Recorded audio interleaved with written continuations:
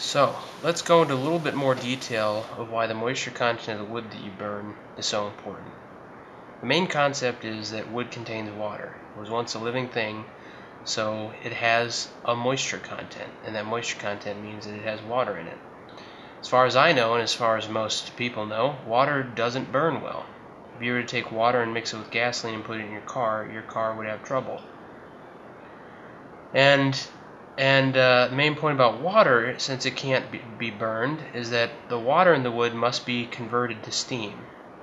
And that energy that is used to convert that water to steam does not get recovered into usable heat that you can use to heat your building or your heating load, no matter what wood unit you're using.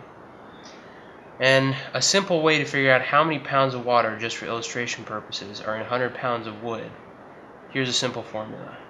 It's not as direct as saying 50% moisture content means if you have 1,000 pounds of wood that 500 pounds are water. It's a little more complicated, but it boils down to this. Let's run through a few numbers. So I'll go through a few moisture contents here, and then pounds of water per 100 pounds of wood.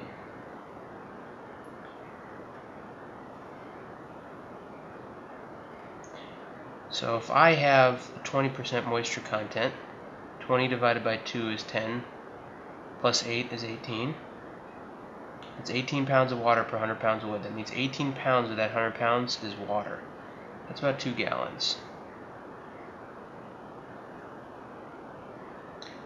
If I have 40%, 40 divided by 2 is 20, plus 8, that's 28. That's about 3 gallons. If I have 60% wood, which is basically a live tree, then I have 60 divided by 2 is 30, plus 8 is 38. And that's just about 4.5 gallons.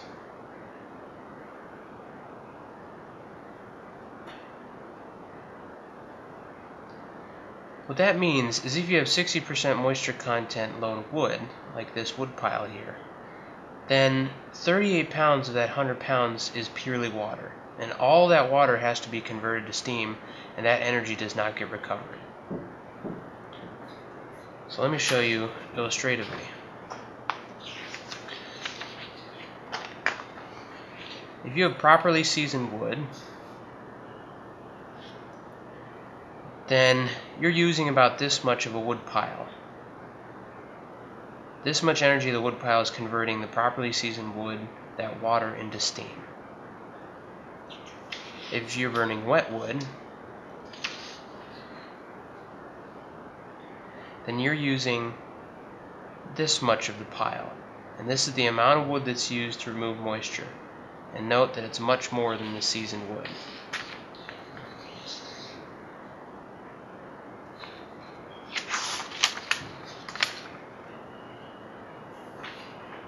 In addition, let's take a look at what happens to the energy content of the wood.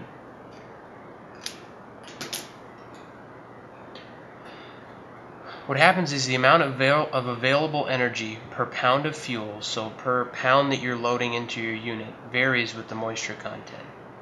Perfectly dry wood at 0% moisture content has 8,600 BTUs per pound of wood that you load.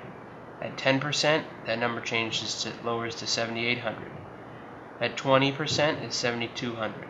At 30%, it's 6,600. And then at the higher percent, it's 5,400 pounds.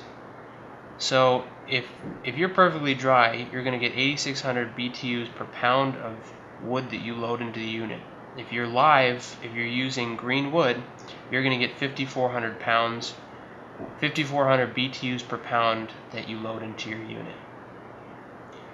So the takeaway is, the higher the moisture content, the more wood you will load to meet your heating demand. So one question you might ask is, well, why don't I try and get my wood perfectly dry? Well, to achieve 0% moisture content is very difficult, and the wood will not burn properly at 0% moisture content. You need some moisture for your wood to really burn well. It burns too quickly at 0% moisture content versus being properly seasoned.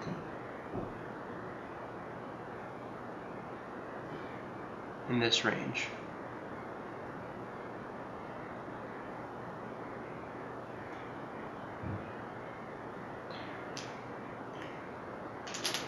So the problems that you're going to have if you burn wet wood is because of all that moisture, you're going to have a higher creosote potential in your unit.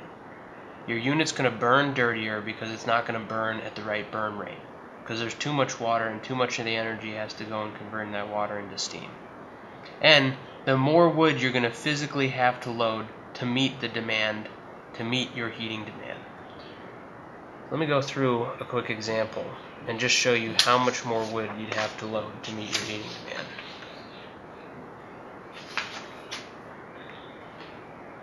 So, for example,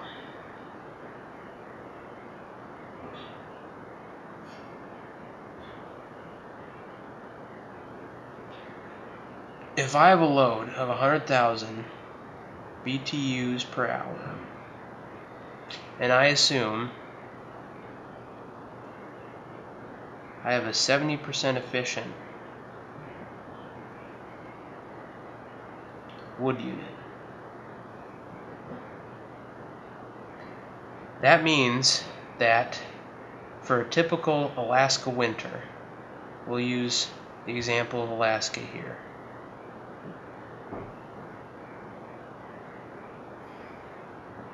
Where I have this 100,000 BTU an hour load is going to be around for a good chunk of the year.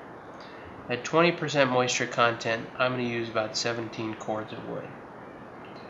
At 30% moisture content, I'm going to use about 19. Now if we skip to the higher loads, and 50% and 60% moisture content, I'm going to use 22 cords and 23 cords. So to go from here to here, that's going to take an extra 15% in the amount of wood that I have to burn. To go from here to here in moisture content, I'm going to have to increase how much wood I burn by 22%. So I have to burn almost a quarter more wood if I burn 60% wood versus 30% moisture content wood.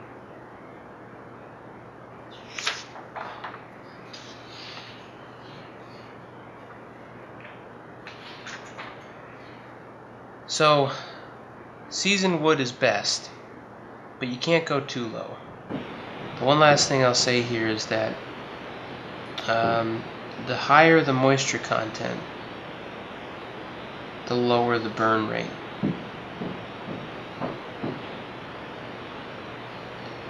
The lower the moisture content, the higher the burn rate.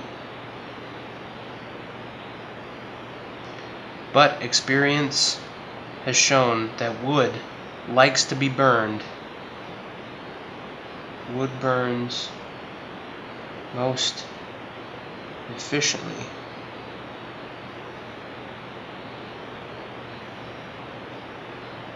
at 20 to 30% moisture content. And typically that means if you cut a live tree down, it's split, covered, and then left to season a minimum 1 to 2 years. Okay? So what's the main takeaway from this?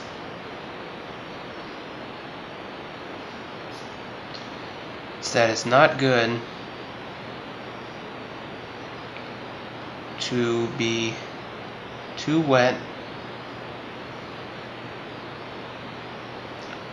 or too dry. 20 to 30% is best.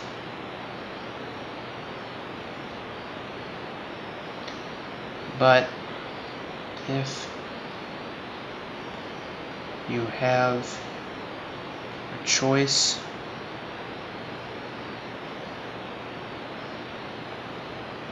it's best to be on the dry side.